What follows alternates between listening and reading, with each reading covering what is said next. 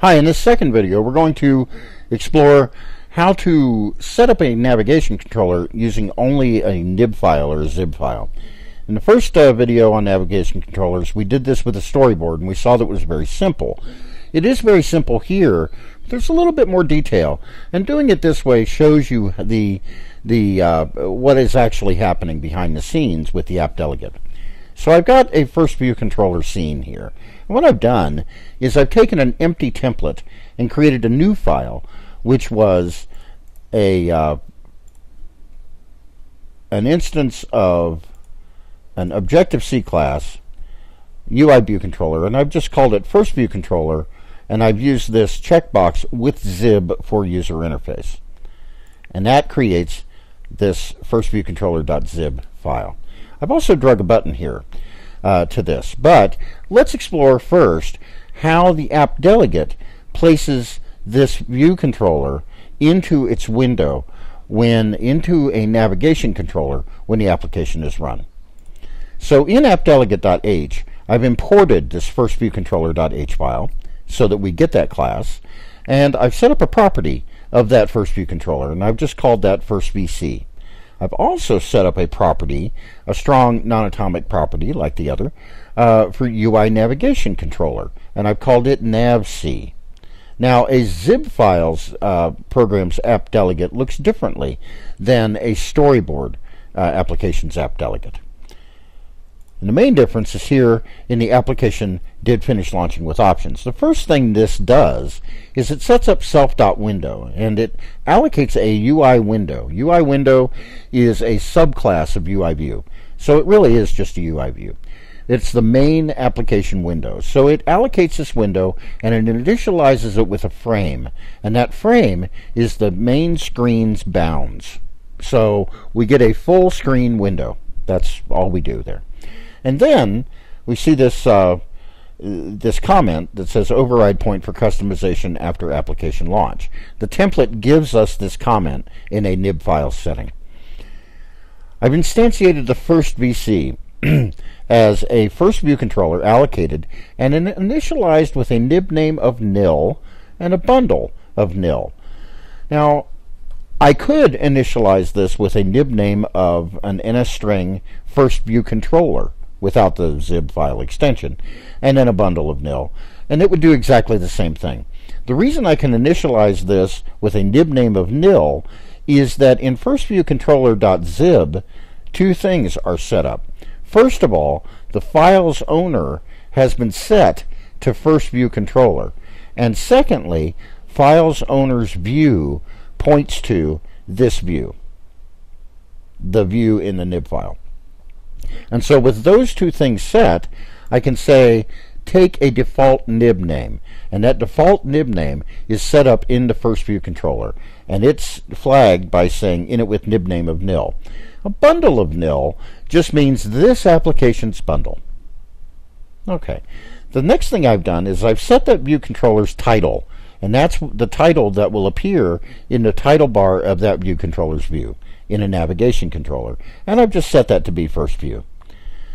Then I've instantiated the navigation controller as an object of type UI navigation controller allocated and initialized with its root view controller property set to self.firstVC. And what this does is it sets the view controller up as the navigation controller's first displayed view controller, or root view controller. The next thing I've done is I've set the Windows view controller to the navigation controller. And so the first thing displayed in the window will be the navigation controller, which will display its root view controller's view, which will be the first view controller's view. Finally, I've made the window key invisible and returned yes. And so let's look now at the XIB. So now at this point what we have will display this view. So let's go ahead and look at that.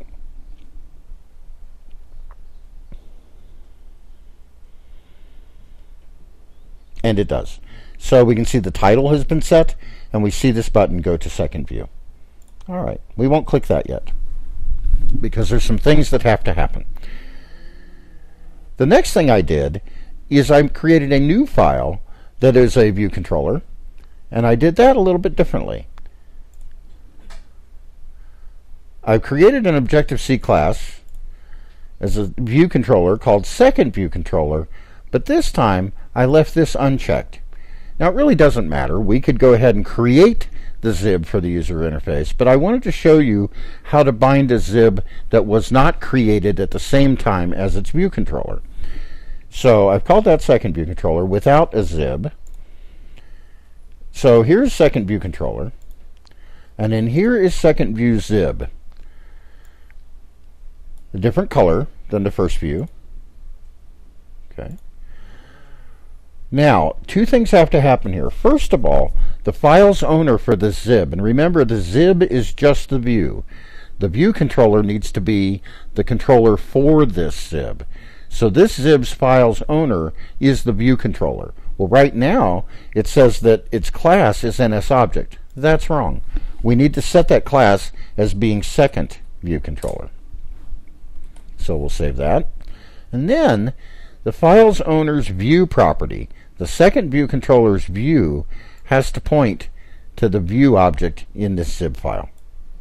And so with those two settings done, my nil pointer for init with nibname nil now points to secondview.xib. So now in first view controller, I have added a couple of properties. First of all, I've imported second view controller and made a property out of that, a second non-atomic strong property called second view controller second VC. And then I have a action method push second view. In my implementation, I need to synthesize second VC. Now, if I just push second VC, I'm pushing a nil object because it has not been instantiated. So I override second VC's getter to instantiate it if it doesn't exist. So here I say if not second VC, and this is my override of the getter, this method. If not second VC, I want second VC equal to an allocated second view controller inited with a nibname of nil, again, because the nibname has a file's owner of second view controller, I can do this, with a bundle of nil, and then set the title on the second view controller to second view and return it. So now I've lazily instantiated second VC by using the getter. One thing we do not want to do is use self-dot in a getter. If we do this, if we say if not self.secondVC, at this moment it will call the getter, and that is a recursive loop. So this is bad. It will just continue to call that getter. So we need this. We omit the self here. Now in my push second view method, I need to get to the navigation controller. First view controller is already in the navigation controller's navigation stack. It was made the root view controller. It is the first view controller that the navigation controller will display. So first view controller, by that default kind of setting, has a property called self.navigation controller, and that points to the navigation controller that owns it. And then we call a method push view controller, and then we push the view controller that we want to push on top. So here we're pushing self.secondViewController in an animated style. So as soon as it hits this self.secondViewController, it calls the getter, instantiates it, returns it, and then pushes that view controller onto the navigation controller stack, and it will be displayed at that point. So let's go ahead and run this and see how that works. So again, we have our first view. We click go to second view. Here we have our second view. It's green. It's titled second view because in the getter I've titled it second view. And then back to first view, and I have that navigation controller stack. So that's great. We could add a third view by instantiating it within second view controller and pushing the third view on, and so on and so forth. The navigation controller stack really is not a stack in a traditional computer science sense. It's really just an NS array of view controllers.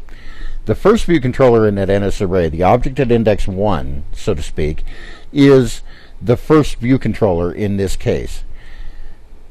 So it really doesn't matter. It could be second view controller. It could be 19th view controller.